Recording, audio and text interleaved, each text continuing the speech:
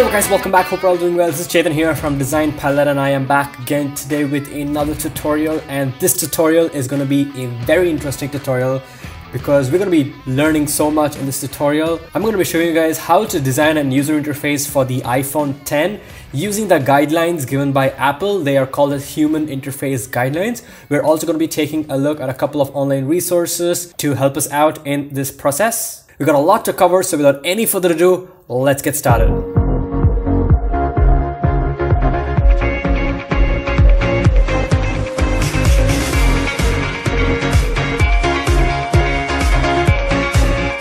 Here I am in Adobe XD, and this is what we're going to be creating from scratch. We're going to be taking a look at the fonts, the sizes, the colors, and a whole lot of stuff. So before we get started, I'm building up my newsletter following, and I really appreciate if you guys could subscribe to the newsletter, because every week I'm going to be sharing a lot of information and inspiration and ideas and tutorials of stuff related to design, a couple of good portfolios. I have a lot of things in mind, but I'm really looking forward to building a good following. So link in the description. Please feel free to subscribe. All right, before we get into designing, I'm going to be talking a little bit of the guidelines itself. So all you have to do is just sit back and watch the video.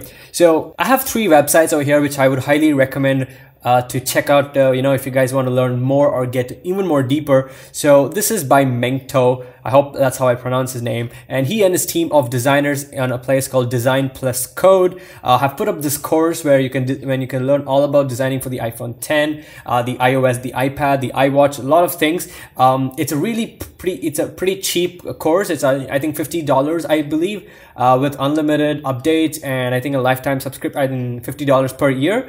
I think that's pretty cheap, and it breaks down everything that you need. This is just the free version that's there, but if you guys would want to check out the whole package and whole course, if I scroll down, as you can see, there are a lot of videos and information that you need, and it gets access to 11 chapters, free upgrade as long as you have an account, so many stuff. We're going to get into this a bit when we start designing. Well, the second website is by let me just close all this, by I don't know how his name is pronounced, but it's Mynttinen.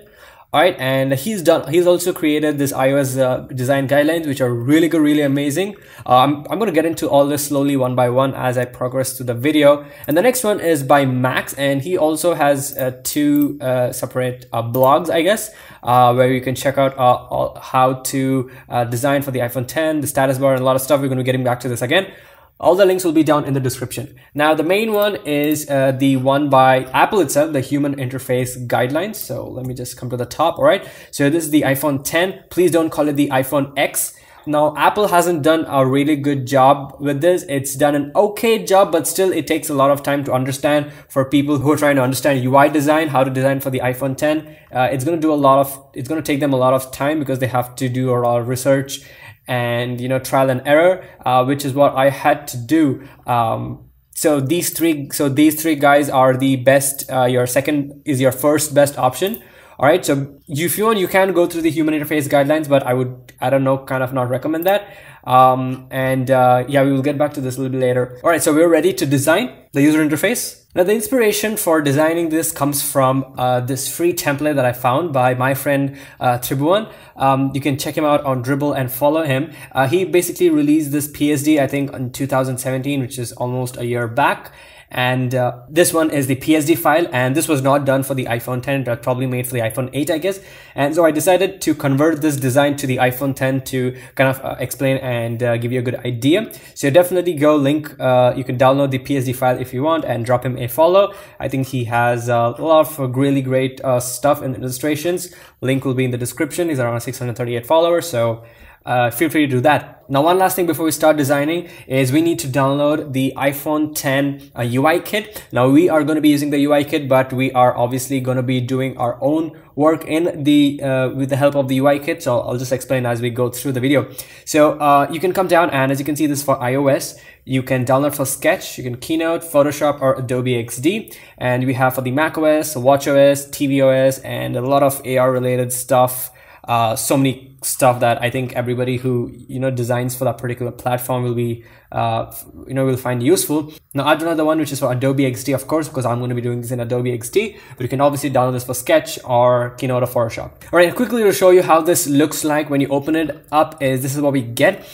We get information related to the font size, the typeface size. We get the status bar. We get the home indicator, the toolbars, the navigation bars, the search bars, the toolbars. I mean, we get a lot of information, a lot of presets, and also the iPhone 10 screen. And we even get this mask, which blocks over the design.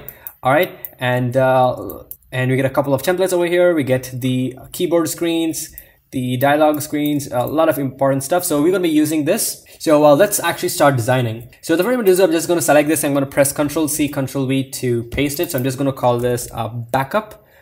And we're going to go ahead and delete all this, and we are going to start right from scratch. Now the first one is the size of the iPhone 10. Now I'm coming here to Mynttinen's website, and as you can see on the resolution, the iPhone 10 is 1125 by 2436. Now this is at 3x. Now what do I mean by 3x? So as you can see over here, he's given a little explanation on what this is. So basically there is a difference between points and pixels. So basically what that means is Apple measures all the sizes in terms of points, and Android does it in terms of pixels. So 1 point is, for example, let's say 10 by 10 pixel at 1x, which is basically the size at which we designers design it for. But the iPhone 10 has a 3x resolution because it has a retina display, which means whatever you design at 10 pixels gets scaled up to 30 pixels. Basically, you would have to export the asset at 10 pixels and export it to 30 pixels. If I quickly show you what I mean, if I go here and choose export and choose selected, whatever, if I go and set this to iOS, you see the selected assets will be exported at 1x, 2x, and 3x. So it's going to export it at 3x, which is what when the developer is developing the app or the developing the app for the iPhone 10, he's going to be using the 3x version of the 1x asset. So you always need to make sure that you understand this concept. So as you can see, he mentions here that the asset resolution is 3x. So every asset that you need to design for the iPhone 10 has to be exported at 3x. Now coming to the Apple's website, as you can see here, it provides us the dimensions. So as you can see, it is 375 points, which is into 812 points. At 3x gives us 1125 by 2436 pixels. Make sure you get the difference here. This is points and this is pixels. So this is going to be the size of our artboard, 812 by 375. All right. So if I come here to my home screen, click on the artboard, it is 375 by 812. Now, if you're obviously creating a new project, the preset already exists in Adobe XD. So I can choose the iPhone 10, as you can see over here, iPhone 10, which is 375 by 812. And we can start off with that. All right, so let's quickly start off by creating a nice background for this. So I've already added the background, which I'm going to show you. So if I've added the assets, I have made this as an asset. So pretty much how you want to do this, if I just go ahead and delete this, if I select this artboard and I can click on this button which says add in a color, so it becomes like my swatch if you've used Photoshop or Illustrator. That's how it basically works. All right, so I've added a slight gradient to this. If I go ahead and click on edit, you can see I've added a slight gradient. Now I'm going to leave the project files down below in the description, so definitely you can use that. And so this is the code for the first stop, and this is the code for the second stop. A simple light gradient. You can click on this button and you can change the angle of the gradient. As you can see, it's kind of moving. I'm not sure if you can see that, but yeah, that's how it's done. So the next one is we need this status bar. Now the status bar is 44 pixels in height. Max explains this part really well. So now as you can see, it is 44 points, which is basically, since we are designing this at 1x, 44 points is equal to 44 pixels. I hope you guys understood that. So as you can see, it was 20 pixels before, and now it is 44 pixels on the iPhone 10. So if I come here to the iOS kit, and let's quickly go ahead and take the status bar. As you can see, the height is defined as 44. So I'm just press Ctrl+C to copy that, and I'm going to come over here, click on this artboard, and press Ctrl+V to paste, and it's going to place it right in the center. And we are going to move this up. Let's actually delete all the symbols. I'm going to explain that later if we want. Just delete. All right, and we're going to select this, and make sure we click on this align to top so it sits right at the top. Now if you want, we can actually go ahead and copy the mask also. All right, so I'm just going to select this, select the mask. All right, copy that and paste it. And all right, so it is, we are going to just go ahead and quickly align this. All right, and there you go. So what I'm going to do is quickly create some shapes to kind of identify how much space we have left.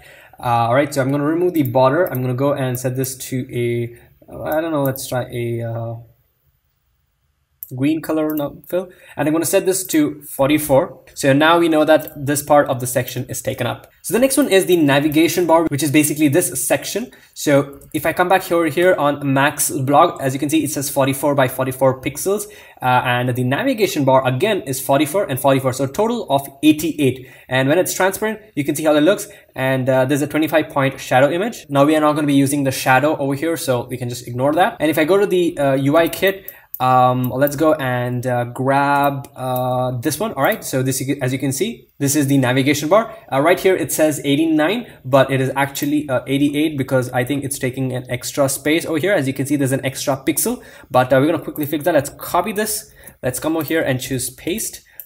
All right, okay, let's remove this out. Now what you want to do is we can remove also, we can select all this simple and then choose delete. We can get rid of the back. Let's actually keep the background for now. Let's actually go and place it right over here. All right. Okay. So this is, oh, we need to put this right on top. All right.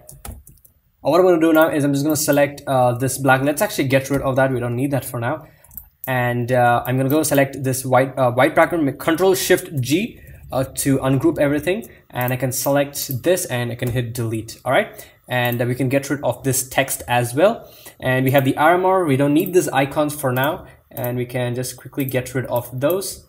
And we've got a couple of elements. We're gonna get rid of that, and we've got the title. And I'm gonna press now playing. All right, pretty good. Now the font that is used by Apple is called San Francisco. As you can see, this is the font that is used by Apple. You can download the fonts, but unfortunately these work only on Mac, which is pretty lame and stupid.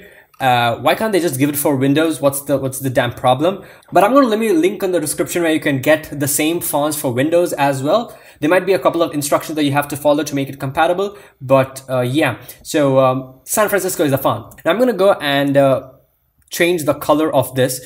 Now I've added the color swatch over here, so I'm going to click on this and that's going to automatically apply that color. So right now we have 88 pixels done. All right, so 44 plus 44, that gives us 88, and this section is completely blocked. So we're done with the navigation section. Oh, let's actually make this white. Okay, it was white, so let's go click on white and let's make it white. Pretty good. All right, so now we're going to be talking about the tab bar, that is this section over here, which also has the home indicator. Now, there's something I need to explain. Now, if I come to the Design+Code website, you can see that there is a title that says Death of the Hamburger Menu. The hamburger menu is basically this icon, which looks like a hamburger, and it's basically an additional menu that you can open more parts of the app. But now Apple is recommending everybody to use the tab bar instead of the hamburger menu. So we come to the UI kit and let's go to the tab bar section, which is, as you can see, it says toolbars, which is basically tab bar. All right. And there's a version for 3 icons, 4 icons, and 5 icons. Now I'm going to be using the one that has 4 icons because I'm going to be using 4 icons. So when I select this, I'm going to press copy and come back over here and choose Control V to paste it. And we're going to bring this and center this and align it at the bottom. Oops. Okay, there we go. Pretty good. We're also going to go ahead and let's actually delete this symbol. We're going to go and press delete. Oh, we need to ungroup. Control Shift G or Command Shift G, or right click and choose ungroup, and we're going to get rid of this. All right, pretty good. Now we're going to get the home indicator as well. So let's go and grab the home indicator, so which is this. Let's just select this, copy that, and come over here and choose paste, and we can bring this right to the bottom.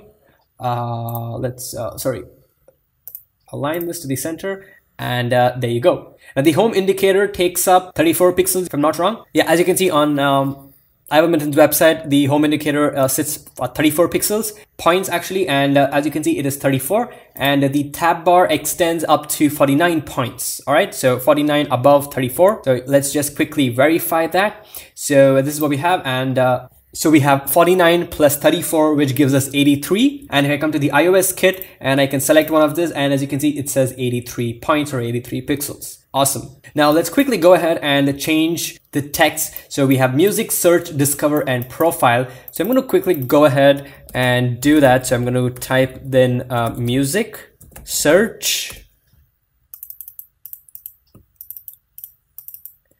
discover, and profile.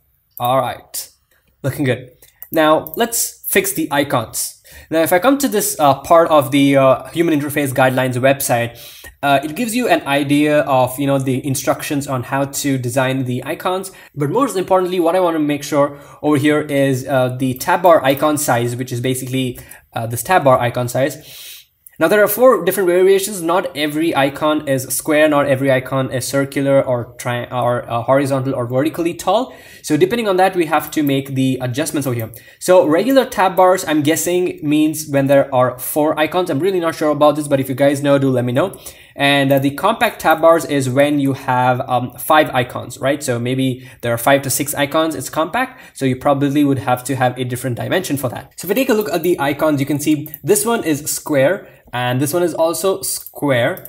This is also square, but this one is not square. It's basically a rectangle, horizontal rectangle.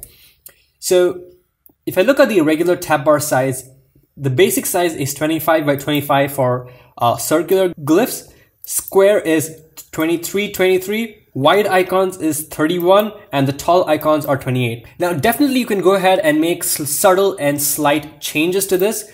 To make it so instead of 31, you can make it 28. Small stuff, small incremental changes, which can be definitely be made depending on how the icon looks. So that's exactly what I'm going to do. Now I have 4 icons. Now, where did I get these icons from? Now, usually I would get them from the internet, which is usually what I regularly do. So I go to flaticon.com, just type in the icon I want, and I can select one. And once you probably select anyone, it gives you an option to download the PNG, SVG, EPS, or the PDF, or the base 24 format.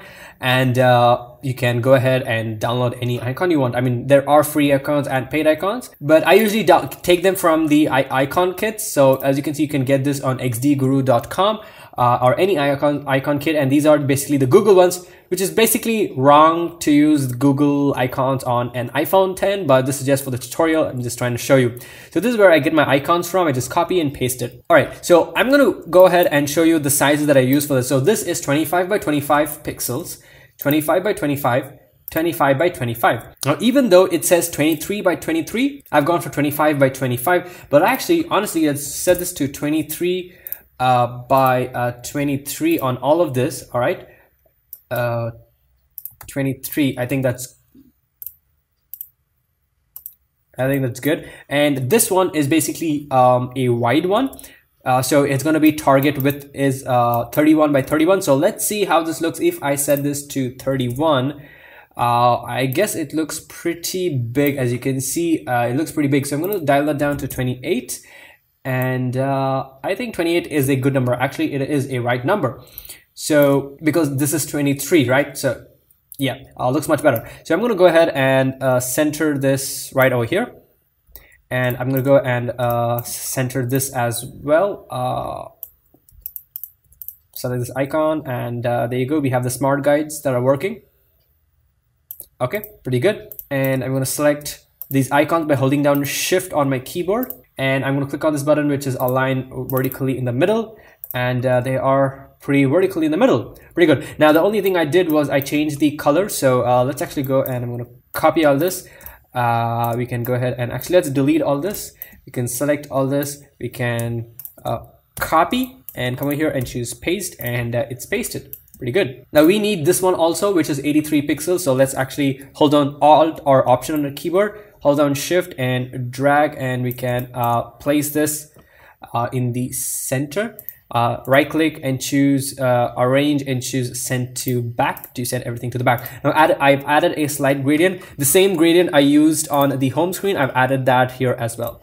So let me just quickly go ahead and get this, and we can bring this and set this to 83 to show that 83 pixels also has been taken up over here.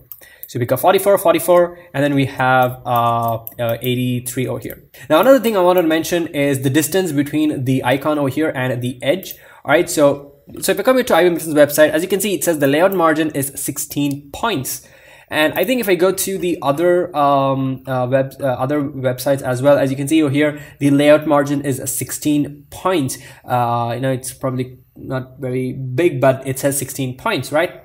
So what I'm going to do is I'm going to select this icon that we have and move this 16 points. So hold down Shift and press once to move it 10 points, and 1, 2, 3, 4, 5, 6. And if I select this and hold down Alt on my keyboard, you can see the distance is 16 points from the left. And there's this box, we're just going to get rid of that. All right, pretty good. Now, after this is done, basically anything you want to do is completely left to your creativity and your ideas. So what I'm going to do is I'm going to quickly take this one line, which there's this rectangle that I created. As you can see, it is 2 pixels. So you can just select the rectangle tool and create a slight rectangle like so. Okay, I'm just going to go ahead and copy this one. I'm going to copy that, and I'm going to come over here and choose paste. And I've added a simple fill over here, which is the same, which is a different fill actually, to quickly show you. As you can see, if I go to the list view, I can see the color codes over here. All right. And we've got a bit of a time indicator, so let's quickly copy this. Now the size of this is set to 22, but Apple usually uses the increments of 8 and 16, so I'm going to go and set this to 16 as well. If I quickly come here and show you the font sizes, it probably lays down the various font sizes that Apple uses. It's actually 17, not 16, my bad. So anything around 16, 13, 10, these kind of weird odd numbers, always Apple trying to be different. We could use any one of this, so I'm probably going to set 17. So as you can see, I've set the size to 17 and 17 over here as well. The next thing is all these icons. I'm just going to copy this, come over here and choose paste, because I'm not going to show you like how to do this. It's to get the text. It's pretty simple. Get the text tool and then just type in believer, whatever text you want. And and we can increase the size. So the size for this, I've set it to 32. Which we can set it to 34 actually if you want. So let's actually set that to 34. All right, and this is again 20. We can probably set this to 17. All right, we can do a lot of stuff. All right, I think this looks much better than this version over here. And I've set this icons to 16 pixels. Now the icons, definitely you can set it to whatever size you want over here inside. And all these icons I got from the internet or from the pack. So let's go ahead and delete this one. All right, and now we have this last thing, which is basically the graphic for the song. So quickly I'm going to show you how I did this. So I'm going to go ahead and create a rectangle. All right, and I'm going to come over here actually, and I'm going to go and set the grid to a layout grid, which means I'm going to end up getting this kind of a grid, which is really useful. And I'm going to select the rectangle tool, come over here, it is going to snap to the grid, hold down Shift so it becomes a square. And I'm going to go and release it as soon as it touches both the edges. I'm going to get rid of the border, and I'm going to give it a rounding of let's say 8. I think 8 is a good number. I can click on the artboard again and get rid of the layouts. All right, and we have this. Now let's go to Google and get some images. So I'm going to quickly select this one, which is Imagine Dragons Friction. I'm going to come over here and put this and drop that over there, and as you can see, it automatically attaches it. And if I want, I can even double click on it and increase the size of it if I want it to fit the screen, which is pretty cool. So I'm just going to quickly call this friction. All right, and as you can see, I've added a little bit of glow. So to quickly show you how I did that, I've set an object blur over here to 30. So what I'm going to do is I'm going to select this, press Ctrl C and press Ctrl V to paste. So now I have 2 copies. I'm going to go and set this to object blur and set the amount to 30. All right, and then I'm going to go and just move this down 10 pixels or 20 pixels, and right click, arrange and choose send to back. All right, now you can see this kind of a subtle drop shadow of the picture. So right now, if you had a different color, obviously that would be the color. Okay, that's good. Now let's go and select this, make a copy of this by holding down Alt or Option on a keyboard, and I'm going to drag out a copy like so. I'm gonna go ahead and delete. Oh, let's pick another song. So we've got this one is, we've got David Guetta, and this is also David Guetta. So let's get two David Guetta songs. All right, we've got a random art over here. I'm gonna drag that, come over here to Adobe XD and put this on that, and that covers it for us. And let's do one more and get another song, which is probably, let's try anything, I guess, Titanium. Yeah, that's fine. Okay, let's drag that in, come over here to Adobe XD and drop that on. Okay, there we go. So now I think the opacity, I set this to 30%. So let's quickly go and set the opacity of this to 30%. I can just press 3 and that's going to reduce the opacity of 30%. And also I guess the size was a bit down. So this was 290 by 290 and this is 302. So this is going to be 290 by 290. You can definitely give whatever number you want. That is up to you. So we're going to select, oh, okay, we're going to select these two, and we're going to just move them over here. All right, and let's go ahead and move this over here, and we want to make sure we have 16 pixels. So 10, 1, 2, 3, 4, 5, 6, so that is 16 pixels. And let's do the same thing over here. 10 and 1, 2, 3, 4, 5, 6. Okay, now we're going to select these two and bring them down a bit. So I think, yeah, that is pretty good. This is pretty much it. So so this is how you design a user interface for the iPhone 10 using the iOS design guidelines. I hope you really found this video very helpful and got a lot of information and insight. Let me know if you want more tutorials like this in the future. Let me know in the comment sections down below. Make sure to subscribe to the newsletter and my channel. Don't forget to leave a like, and I'll see you guys in my next video. So till then, take care and bye-bye.